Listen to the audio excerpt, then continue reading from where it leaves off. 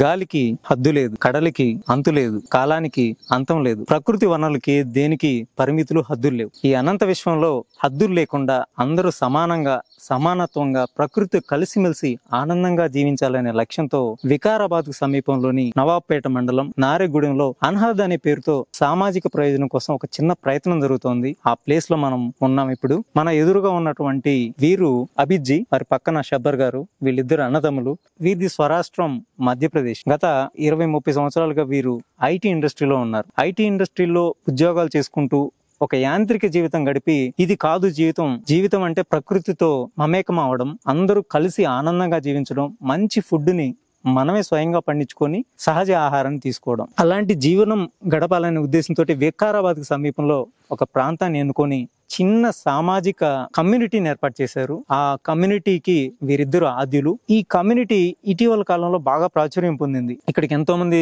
వ్యక్తులు వస్తున్నారు. ఇక్కడ ఉన్న హౌసెస్ ని చూస్తున్నారు. ఇక్కడ రకరకాల వర్క్ షాపులు నడుస్తా ఉన్నాయి. ఆ వర్క్ షాపుల్లో ఎలాంటి అవగాహన కల్పిస్తున్నారు, ఇలాంటి విషయాలన్నీ ఇద్దరు సోదరుల ద్వారా తెలుసుకుందాం. కొంచెం తెలుగు ఇప్పుడిప్పుడే నేర్చుకుంటున్నారు. భాషా సమస్య ఉంది. ఈ భాషా సమస్యను అధిగమించడానికి ఈ ప్రాంతంలోనే మనకి ఉంటున్నటువంటి దిలీప్ గారు ఉన్నారు. దిలీప్ గారు ఆక్యుప్రెజర్ డాక్టర్. వారు మనకి భాష సహాయం చేస్తారు అనువాదం చేయడానికి. నమస్తే దిలీప్ గారు. వీరు దిలీప్ గారు. ముందుగా మనం షబ్బర్ గారిని అసలు అనహద్ అంటే ఏంటి తెలుసుకునే ప్రయత్నం చేద్దాం. Shabbar ji, boliye, what is the background of this Anahad?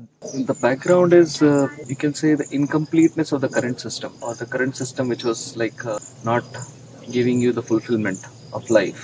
And I was also part of that whole system.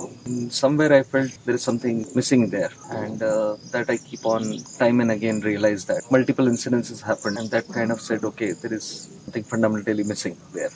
And then met multiple people who were living a farm life. And my brother Abida, he also was like experimenting something. Somewhere we felt, okay, can we do something so that people can live in harmony? Because one of the things which was happening is like amongst ourselves, in the relationships were like getting broken, if you really see from the society perspective, be it a family or anywhere. It's like, and there's something be done. So this experiment kind of it started. It evolved over the period of time. The short summary. Dilip గారు, షబ్బర్ గారు తను ఈ అనాథ ఏర్పాటు చేయడానికి నేపథ్యాన్ని చెప్పారు. యాంత్రిక జీవనం నుంచి ముఖ్యంగా ఏదో ఒక అసంతృప్తి, ఏదో కోల్పోతున్నాం అనే దాని నుంచి బయటపడి ఒక మంచి జీవనం గడపాలని చెప్పారు. మీరు ఇక్కడ గత 4 నెలల నుంచి ఉంటున్నారు కదా, అసలు వీరు ఏ ఉద్దేశంతో ఈ అనాథను స్టార్ట్ చేశారు? అనాథ అంటే దాని మీనింగ్ వచ్చేసి ఒక సంస్కృత పదంలోని ఒక వర్డ్. ప్రయాణించే ఒక దారి ఎండింగ్ అనేది లేదు, హద్దు సరిహద్దు అనేది లేదు. మన జీవితం అనేది కొనసాగిస్తూ ఉండేదానికి కొత్త కొత్త విషయాలు నేర్చుకుని ప్రకృతిని అర్థం చేసుకుని ఈ ప్రకృతి జీవనంలో మనం కూడా మంచి ఫ్యామిలీగా బ్రతికేదానికి అని చెప్పేసి జీవన విధానాన్ని వీళ్ళు కొత్తగా ఏర్పాటు చేశారు. ఇక్కడ ఒక 5 ఫ్యామిలీలు ఉంటున్నాయి. 5 ఫ్యామిలీలు కూడా డిఫరెంట్ వాళ్ళు అందరూ కూడా మట్టిని ఎలా ప్రేమించాలి, ఎలా మనము మన పంటల్ని మనం పండించుకొని ఎలా దానికి హెల్దీగా ఉండాలి, హెల్త్ మీద వెల్త్ మీద అనేది వీళ్ళు చాలా మంచిగా ఫోకస్ చేసి ఒక మంచి జీవన విధానాన్ని కొనసాగిస్తున్నారు.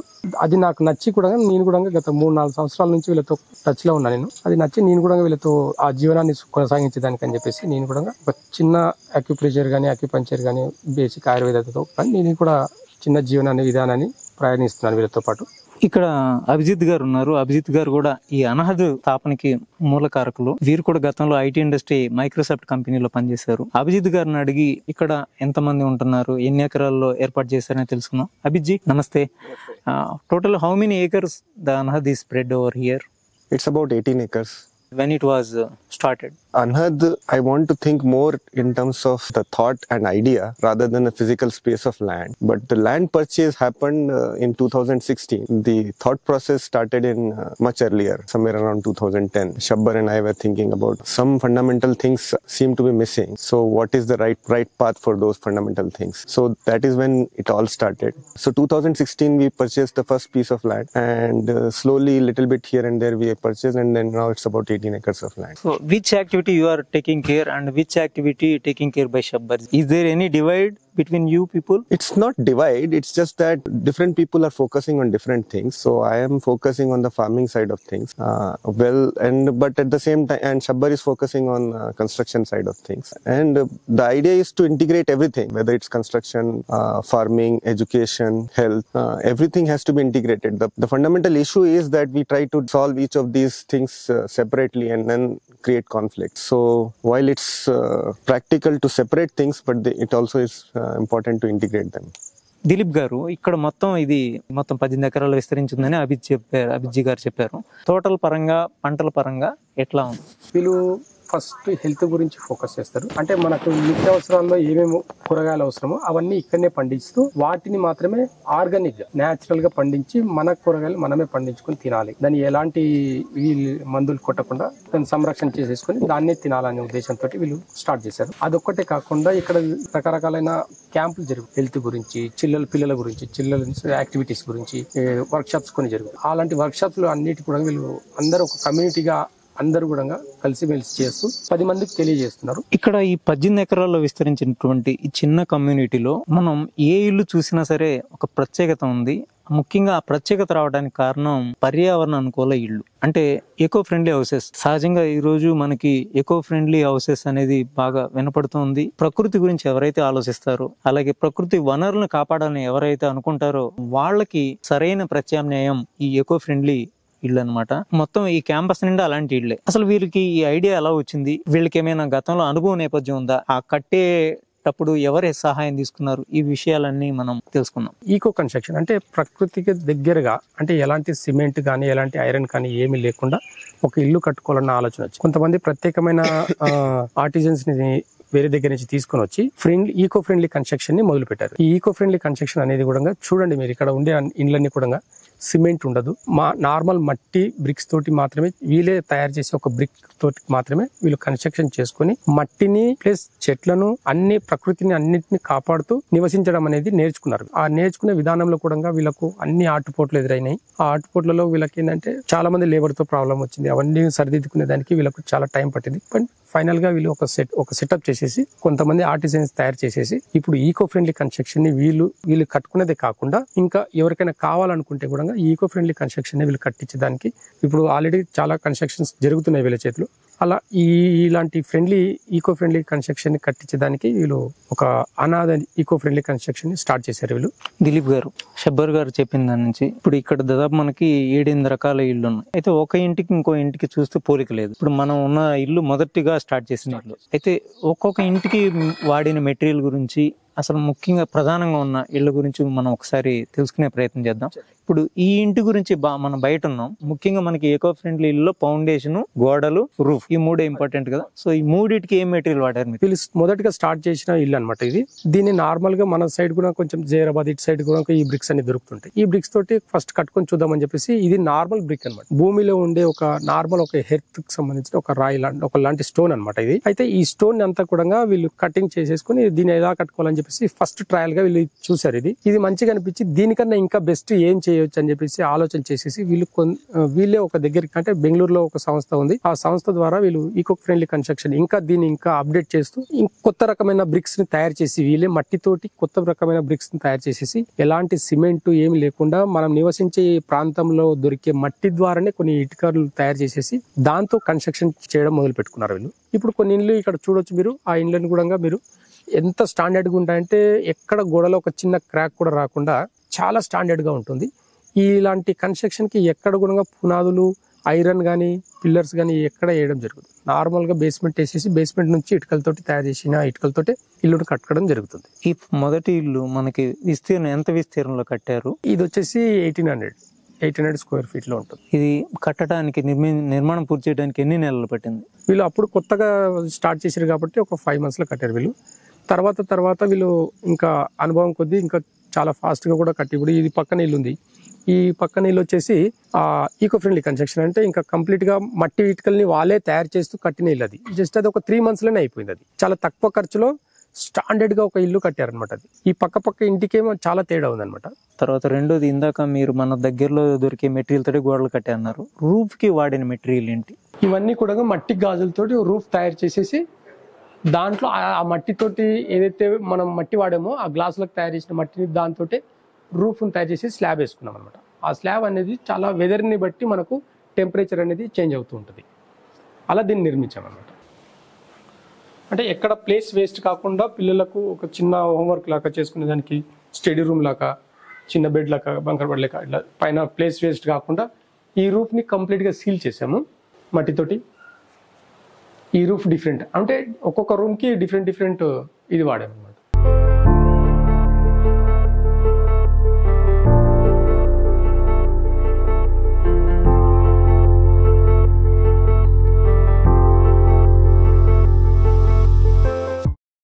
ఇవి కూడా మన ఫ్యామిలీ మెంబర్స్లో మెంబర్స్ అనమాట. అంటే డాగ్స్, క్యాట్స్, కౌస్ ఇవన్నీ కూడా మా ఫ్యామిలీలో ఒక మెంబర్స్ కలిసిపోయారు. వీళ్ళు కూడా పిల్లలకు వాళ్ళకు ఒక హ్యాపీనెస్, మాకు కూడా ఒక అలాంటి ఇది అనమాట. ఇదంతా కూడా వెజిటేబుల్ గార్డెన్ మనకి ఇక్కడ ఉన్నాయి, కనిపిస్తుంది చూడండి. ఇక్కడ అన్ని, అక్కడ అన్ని బీరకాయ అవన్నీ, ఇక్కడ సోరకాయ ఇవన్నీ, ఇట్లా కొన్ని ఒక్కొక్క ప్యాచ్లో ఒక్కొక్క వెజిటేబుల్స్ సాగు చేస్తున్నాం. బయోఎంజైమ్ అని చెప్పేసి మనం ఫుడ్ ఏదైతే వేస్ట్ ఉంటుందో దాని ద్వారా ఇది వేస్ట్ కాకుండా ఆ వెజిటేబుల్ వేస్ట్ని మనము బయోఎంజైమ్గా తయారు చేసేసి ఫ్లోర్ క్లీనింగ్ కానీ, బట్టల క్లీనింగ్ కానీ ఇవన్నిటికి వాడతాం అనమాట. అదంతా కూడా మనం తయారు చేసి వేరే వాళ్ళకు కూడా అందిస్తున్నాము. నెక్స్ట్ ఇది చివరగా కట్టిన ఇల్లు కదా. చివరగా కట్టిన ఈ ఇంట్లో ముఖ్యంగా గోడలు దేంతో కట్టారు, స్లాబ్ దేంతో వేశారు? ఇదంతా బ్రిక్స్ అంతా కూడా మట్టితో తయారు చేసిన బ్రిక్స్ అనమాట. ఈ వాల్లో కూడా ఎక్కడ పిల్లర్ అనమాట. ఇది జస్ట్ బ్రిక్ మీద బ్రిక్ పెడితే మాత్రమే చేసింది అనమాట. దీనిలో ఎక్కడ స్టీల్ అనేది లేదనమాట. ఈ బ్రిక్స్ అనేటివి మనమే తయారు చేసి మట్టిని, చున్నము ఇలాంటివన్నీ కలిపేసి వెనకటికి కోట గోడలు కట్టేది కదా, అలాంటి దాంతో తయారు చేసిన ఇటుకలు అనమాట. దీని ద్వారా ఎక్కడ ఇంటికి అనేది ఎక్కడ క్రాక్స్ అనేటివి రావన్నమాట. ఇప్పుడు దీనికి కలర్ రావడానికి ఏమైనా పెయింట్ వేసారు? ఎలాంటి పెయింట్ లేదంటే దీనికి న్యాచురల్ మట్టి కలర్. ఇది ఒక మట్టిని లాస్ట్ మంచి ఎర్ర మట్టి ఎక్కడ దొరుకుతుందో చుట్టుపక్కల దొరికి ఎర్ర మట్టిని తీసుకుని అదే ప్యూర్గా కలర్ని ఇచ్చేసేదానికి ఇది వర్షం పడినా కానీ, ఎండకు కానీ, ఏ టెంపరేచర్ కానీ తట్టుకునే శక్తి ఉంది. దీనికి మళ్ళీ రీపెయింట్ చేసిన అవసరం కూడా రాదనమాట. దీనికి అంటే ఏళ్ళు గడిచినా కూడా ఈ కలర్ ఇలాగే ఉంటుంది అనమాట. ఇప్పుడు ఇక్కడ వాడిన మనకి రూఫ్ కి, స్లాబ్ కి ఇది ఏ విధానం? ఇది కూడా న్యాచురల్ పద్ధతిలో ఇది అన్ని బ్రిక్స్ అనమాట. ఇవన్నీ బ్రిక్స్ అనమాట. చాలా తక్కువ స్టీల్ తోటి ఒక స్లాబ్ని క్రియేట్ చేసి ఇది మనకు స్లాబ్ వేయడం జరిగింది. ఇదంతా ఇంట్లో కూడా ఎక్కడ ఒక క్రాక్ రాదు చూడండి. గోడలో ఎక్కడ ఒక క్రాక్ రాకుండా చాలా నీట్గా ఉంటుంది అనమాట. ఎందుకంటే ఇది చాలా వెయిట్ ఉంటుంది. ఈ ఇటుక వచ్చేసి చాలా 9 కేజీల వెయిట్ ఉంటుంది అనమాట. మామూలుగా మట్టిని, చున్నంని మొత్తం బాగా దాన్ని మిక్స్ చేసేసి దాన్ని ఒక స్టాండర్డ్గా ఒక కంప్రెస్ చేసేసి క్యూరింగ్ చేస్తారన్నమాట. ఇటుకని క్యూరింగ్ చేసేసి ఆ ఇటుకతోటి మినిమం ఒక్కొక్క ఇటుక వచ్చేసి 9 ఇంచులు ఉంటుంది. ఆ 9 ఇంచులు 9 కేజీస్ దాకా వస్తుంది అనమాట. అంత హెవీ వెయిట్తో కట్టిన గోడలు అనమాట ఇవి. అందుకే ఎక్కడ క్రాక్ రాదనమాట. ఇది తర్వాత ఫ్లోరింగ్ నార్మల్ ఫ్లోరింగ్, మనకి ఏ ఫ్లోరింగ్ కావాలంటే ఆ ఫ్లోరింగ్ వేసుకోవచ్చు. ఇంకా దీంట్లో కూడా కొన్ని ఇప్పుడు వచ్చిన కొంచెం ఫ్లోరింగ్ కూడా ఇంకా కొంచెం కొత్తగా వచ్చిన ఫ్లోరింగ్ కూడా ఉన్నాయి. మనం అంటే ఇక్కడ తాండూరు బండలు అని అంటాం. నార్మల్ బండల్ని కూడా ఎక్కువ మంచి నీట్గా పాలిష్ చేసి కూడా మనం వాడుకోవచ్చు. అది మన టెంపరేచర్ని బట్టి మనకు మారుతుంటుంది దాని టెంపరేచర్ కూడా. అలాంటి కన్స్ట్రక్షన్ కూడా ఉంది. అంటే ముఖ్యంగా మనకి ఫ్లోరింగ్ కూడా ఇంపార్టెంట్. ఈ గ్రానైట్ లేకపోతే పాలరాయి ఇవన్నీ వేయించుకుంటే అది చాలా కాస్ట్ అవుతుంది. మన లో కాస్ట్ లో కూడా మంచి నీట్ గా కట్టిన ఇల్లు కూడా మన ఎక్కువ దగ్గర ఉన్నాయి. మన బడ్జెట్ ని బట్టి కూడా మనం కావాల్సిన లాగా మనం చేసుకోవచ్చు అనమాట. ఈ కన్స్ట్రక్షన్ లో ఇది మనకు ఇంటికి వచ్చే గెస్ట్లు అందరూ కూడా కాళ్ళు కడుక్కొని ఇంట్లోకి రావాల్సిన పద్ధతి మన పురాతన కాలంలో ఉండేది అనమాట. ఇంట్లోకి వెళ్ళేటప్పుడు ఇలా కాళ్ళు కడుక్కొని ఇంట్లోకి వెళ్ళే పద్ధతిని మనం ఇలా చేసామన్నమాట. అలాగే నీళ్ళు కూడా వేస్ట్ కాకుండా ఆ వాటర్ అంతా కూడా చెట్లకి వెళ్ళిపోతుంది అనమాట. ఈ బొప్పాయి చెట్టు సంథింగ్ డిఫరెంట్ గా ఉంది. డిఫరెంట్ గా అంటే మనకు ఎలాంటి ఫర్టిలైజర్ వాడడం కాబట్టి న్యాచురల్ గా మనం కాళ్ళు కడుక్కున్న వాటర్ వస్తుంది. ఇక్కడ ఉండే మనం ఫుడ్ అంతా వేస్ట్ అంతా కూడా ఇక్కడ ఎరువుగా వేస్తాం కాబట్టి ఇంత ఏపుగా వచ్చింది అనమాట. ఈ అరటి చెట్టు కూడా జస్ట్ ఒక 3 months అవుతుంది, ఇంత పెద్దగా అయింది అనమాట. ఎలాంటి నార్మల్ ఎరువులు వాడితే మనం ఇది చేస్తున్నాం. మొదటి ఇల్లు అనమాట అది ఇప్పుడు చూసింది. ఇది దాంతో పాటు ఇది రెండవ ఇల్లు అనమాట. సేమ్ సిమిలర్ గా ఉంటుంది. స్లాబ్ అవన్నీ కూడా సేమ్ గా ఉంటుంది. దాని తర్వాత మనం కొత్త పద్ధతులు నేర్చుకుంటూ మనం డెవలప్ చేస్తూ వచ్చామన్నమాట ఈ సంస్థని. ఇది వచ్చేసి మూడవ ఇల్లు అనమాట. సేమ్ మొదటి ఇల్లు రెండవ ఇల్లు ఎలా కట్టుకున్నామో ఇది కూడా అలాగే కట్టుకున్నాము. ఇప్పుడు ఇందులో మీరు ఎన్ని నెలల నుంచి ఉంటున్నారు? ఈ ఇంట్లో వచ్చేసి నేను ఒక 5 months నుంచి వచ్చి ఉంటున్నాను. నేను వాతావరణానికి అనుగుణంగా ఇది చూడండి బే విండో అని అంటారు. ఇంట్లో వచ్చిన వాళ్ళకి అది ఒక బెడ్రూమ్ లోపలనే ఒక మనిషి మంచిగా పడుకునే దానికి కంఫర్ట్ గా ఉంటుంది. ప్లస్ సోఫా లాగా కూడా యూజ్ చేసుకోవచ్చు అనమాట. అది దాని బే విండో అని చెప్పేసి పెట్టుకొని అంటే మల్టిపుల్ గా ఎలా వాడుకోవచ్చు ఒక లోపల కన్స్ట్రక్షన్ అని చెప్పేసి దానికి ఇది ఒక ఇల్లు అనమాట. ఇది ఎంత ఎస్ఎఫ్టీ లో ఉంది దిలీప్? 3000 ఎస్ఎఫ్టీ లో ఉంది. ఇప్పుడు దాకా మీరు మామూలు నార్మల్ హౌస్ లో నివసించి ఉండొచ్చుంటారు. ఇప్పుడు 5 నెలల నుంచి అంటే ఈ సమ్మర్ కూడా ఇందులో ఉన్నారు. సమ్మర్ లో మీరు ఏమైనా బాగా గమనించారా వ్యత్యాసం? స్లాబ్ వచ్చేసి ఎప్పుడైతే ఈ కర్డ్ వచ్చేస్తుంది చూడండి, ఇట్లా యూ షేప్ లో వచ్చింది కదా, హీట్ అనేది చాలా రెడ్యూస్ అవుతుంది. అక్కడ మనం ఫ్లాట్ గా ఎప్పుడైతే స్లాబ్ ఉంటుందో దాని నుంచి హీట్ ఎక్కువ వస్తుంది. ఈ కర్వ్ ఎప్పుడైతే వస్తుందో హీట్ రెడ్యూస్ అవ్వడం వల్ల లోపల కూల్ గా ఉంటుంది అనమాట. ఈ సమ్మర్ లో నాకు అసలు తెలియలేదు. చుట్టుపక్కల చూడండి అన్ని చెట్లే అనమాట, ఎక్కడ కూడా ఒక ఇంటికి సంబంధించిన ఒక ప్యాక్ చుట్టుపక్కల అన్ని చెట్లు ఉండడం వల్ల లోపల చాలా కూల్ గా కూడా ఉండడానికి వీలుగా కట్టుకున్నాం అనమాట. ఇది లోపల మీరు ఫ్యాను జనరల్ గా వేసవిలో ఏసీ కానీ కూలర్ ఉపయోగిస్తారు, ఈ రెండు ఏమన్నా ఉపయోగించారు? ఇక్కడ ఉండే ఇళ్ళలో ఎక్కడ కూడా ఏసీ అనేది ఉండదు. ఫ్యాన్ అంటే నార్మల్ గా ఉండేదానికి ఏదో అనుగుణంగా ఉండాలని చెప్పేసి అది ఒకటి మాత్రం ఫ్యాన్ గా నార్మల్ గా ఉంటుంది, కానీ ఎక్కువ అవసరం అనేది పట్టదండి. చెట్లు ఇన్ని రకాల చెట్లు ఉన్నప్పుడు లోపలికి చాలా ప్రకృతిగా చాలా మంచి గాలి వస్తుంది కాబట్టి అవసరం రాలేదన్నమాట. ఈకో ఫ్రెండ్లీ కన్స్ట్రక్షన్ అంటే ఇది అనమాట. అయితే ఈ కన్స్ట్రక్షన్ వచ్చేసి ఇప్పుడు ఇది కమ్యూనిటీ హాల్ అనమాట.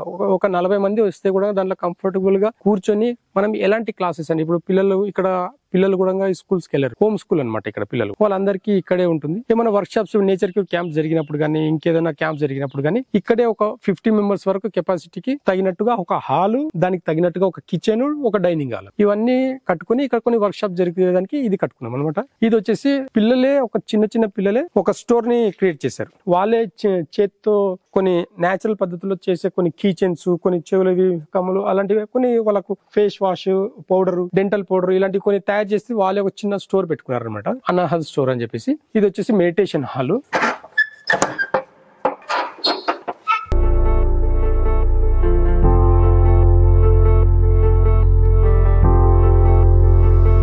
ఈ మెడిటేషన్ హాల్ కి రూఫ్ అనేది ఇట్లా ఒక బాల్ లాక్ ఉంటుంది.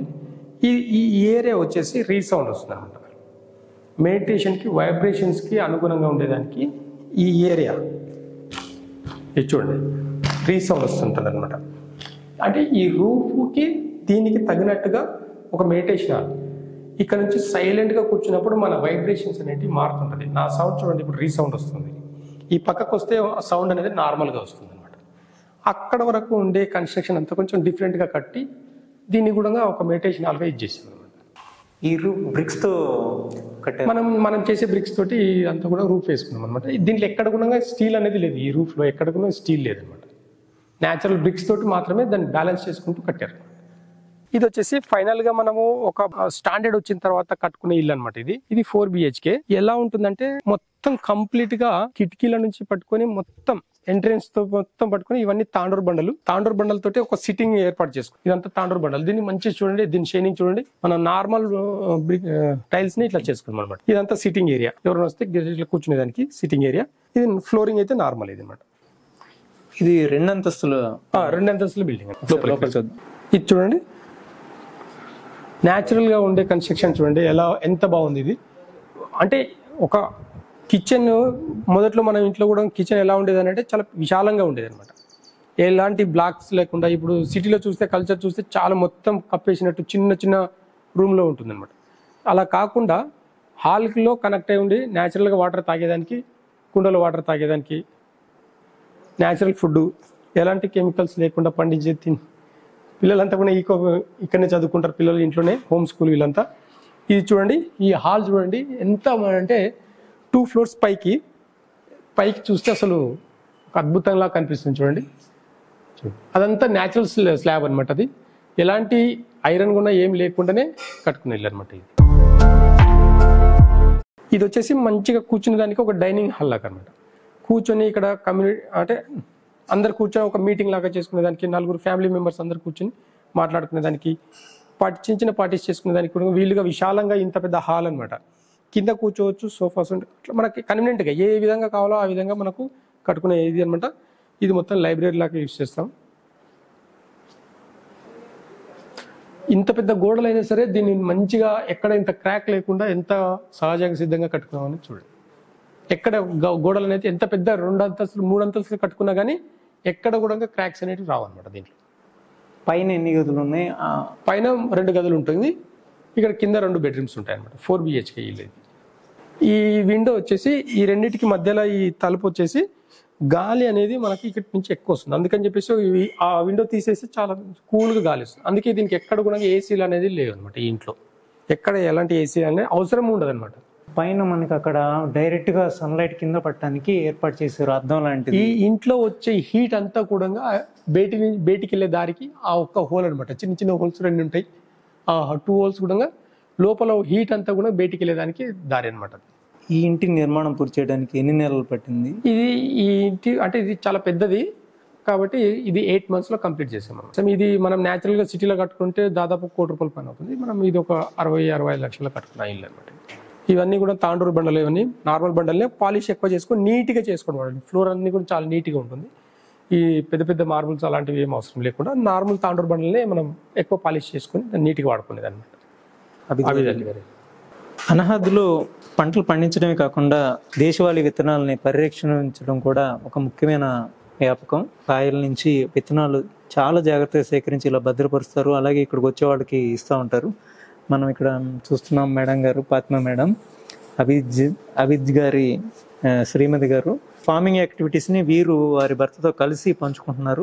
దిలీప్ గారు, ఈ ప్రాంతం రిమోట్ ఏరియాలో ఉంది, చుట్టుపక్కల స్కూల్స్ కూడా లేవు, ఇక్కడ నుంచి పంపించాలన్న కష్టం. మరి ఇక్కడ పిల్లలకి సెల్ఫ్ లెర్నింగ్, అలాగే ఈ కమ్యూనిటీలో వీళ్ళే ఇక్కడ విద్య నేర్పిస్తారంటారు. ఎట్లా నేర్పిస్తారు? అలాగే క్లాసులు పై తరగతులకు ఎలా వెళ్తారు? ఏదైనా గవర్నమెంట్ స్కూల్ కి అనుబంధం ఉన్నారా? ఆ వివరాలు చెప్పండి. అయితే ఇక్కడ హోమ్ స్కూల్ అని చెప్పేసి మనకు ఉండే పాత కల్చర్ లో ఆల్రెడీ పాత విధానంలో ఉండేది. అంటే గురుకుల విద్య అని చెప్పేసి ఉండేది కదా.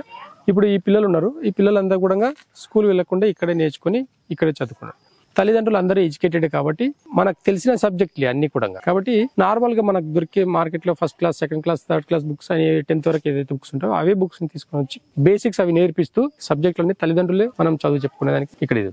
మరి గుర్తింపు కావాలి కదా, గుర్తింపు అంటే మనం ప్రైవేట్ ఎగ్జామ్ రాస్తాము, అందరికి కూడా 90-95% వచ్చేలాగా మనం చదివిస్తాం. థ్యాంక్ యూ, మీరు ఈ వివరాలన్నీ షేర్ చేశారు. అన్నిటికన్నా ముఖ్యంగా ఏంటంటే ఒక ఈ యాంత్రిక ప్రపంచంలో మీకంటూ ఒక చిన్న విలేజ్ అనండి, ఒక కమ్యూనిటీ అనండి, ఒక విలేజ్ ని మీరు సృష్టించుకొని మీరంతా ఇక్కడ ఉంటూ ప్రశాంతంగా, ఇప్పుడు చూసినట్లయితే మనకి కాలుష్య రహిత గాలి, ఇలాంటి వాతావరణం ఉంటే ఎవరే ఆరోగ్యమైనా బాగుపడుతుంది, పిల్లలు కూడా చదవాలని ఉత్సాహం వస్తుంది. ఈ ప్లేస్ కి మరింత మంది రావాలని కోరుకుంటున్నాం. అలాగే ఎంతో మంది ఇక్కడికి వచ్చి నేర్చుకుని వెళ్ళి వాళ్ళు కూడా వాళ్ళ ప్లేస్ లో ఇలాంటి కమ్యూనిటీని రిప్లికేట్ చేయాలి. ఇలా ఎన్నో కమ్యూనిటీలు దేశవ్యాప్తంగా రావాలని నేను కోరుకున్నాను షబ్బర్జీ. అందుకు మీరు డెఫినెట్ గా మీరు హెల్ప్ చేస్తారని అనుకుంటున్నాను. దిలీప్ గారు, ఇప్పుడు మనకి ఇక్కడికి ఎంతో మంది వస్తూ ఉన్నారు. ఇప్పుడు దాకా ఎక్కడ ఏ మీడియాలో రాలేదు, ఏ పత్రికల్లోనూ అనాథ అంటే ఏంటో తెలియదు. ఒక మౌత్ పబ్లిసిటీ ద్వారానే ఇక్కడ ఈ యాక్టివిటీస్, ఈ సంస్థ గురించి తెలుసుకొని ఇక్కడ వస్తూ పోతూ ఉన్నారు. సహజంగా మన వీడియో చూసి కానీ లేకపోతే ఎవరైనా ఈ అనాథ గురించి తెలుసుకోవాలనుకోని ఎవరైనా ఇక్కడ రావచ్చా? ఎవరైనా రావచ్చు, కావాల్స్తే ఒక 1 or 2 days ఇక్కడ స్పెండ్ చేయొచ్చు. అంతా కూడా ఫ్రెండ్లీ పీపుల్ కాబట్టి ఒక రిలేషన్ బాండింగ్ ని డెవలప్ చేసుకునే దానికోసం అని చెప్పి అంత కాన్సెప్ట్ అంటే కమర్షియల్ కాకుండా మనకు ప్రకృతి సిద్ధంగా జీవన విధానాన్ని సాగించడానికి 10 మంది దీన్ని జోడిస్తూ కొనసాగించడానికి ఈ ప్రయత్నం అంతా. మనిషి ఎంత ఎదిగినా లేకపోతే తన ప్రయాణం ఎక్కడ చేసినా చివరికి కావాల్సింది ఆనందం, ఆరోగ్యం. ఈ రెండే ప్రధానం. వాటి కోసం ఎన్నో ప్రయత్నాలు చేస్తాం, ఎన్నో ఉద్యోగాలు చేస్తాం, ఎంతో శ్రమ పడతాం, ఇబ్బందులు పడతాం, ఆందోళన చెందుతూ ఉంటాం. వాటన్నిటిని కొంత తాత్కాలికమైన దూరం చేసుకొని ఒక హాయిగా బతకాలంటే ఇలాంటి ప్లేస్లకి తప్పకుండా రావాలి, లేదా మన ఇంటిలోనే అలాంటి వాతావరణం సృష్టించుకోవాలి. అలా ఒక కొత్తదనం, పర్యావరణ సహితంగా హ్యాపీగా ఆనందంగా జీవించాలనుకునే వాళ్ళకి డెఫినెట్ గా ఇది ఈ అనాథ కమ్యూనిటీ అనేది రోల్ మోడల్. Thank you.